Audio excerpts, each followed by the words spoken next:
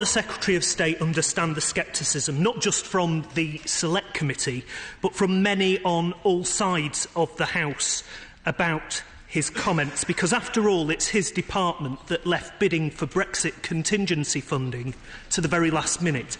It's his department that diverted council funding away from some of the most deprived communities in England.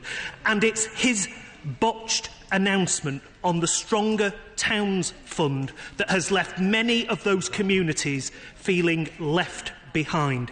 So can he now, without any spin and bluster, confirm to the House of Commons whether or not the most deprived communities in England will see a pound-for-pound less, equal or greater funding share from the Shared Prosperity Fund, the replacement for the European Structural Development Fund?